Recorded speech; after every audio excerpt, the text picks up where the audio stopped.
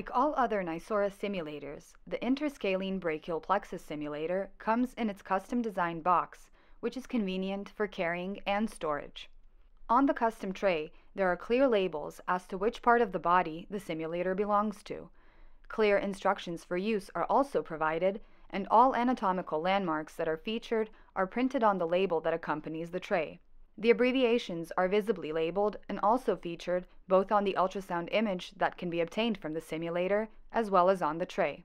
To begin practicing, apply a liberal amount of gel on the surface of the simulator. Before sonographing, it is important to increase the ultrasound gain because of the difference in the simulator material and real human tissue. Here we can see the brachial plexus in its sheath, and the scanning goes proximally and distally between the interscalene brachial plexus and the supraclavicular brachial plexus, which can also be practiced using this simulator or the supraclavicular brachial plexus simulator. The needle is inserted in plane and advanced to reach the interscalene brachial plexus. As it approaches, it is stopped short of entering the stroma of the interscalene brachial plexus, where the injection of the local anesthetic would be made. Additional instructions on how to perform and practice the supraclavicular brachial plexus block are provided in the booklet that accompanies the simulator, as well as available for download on MedXPress.Pro.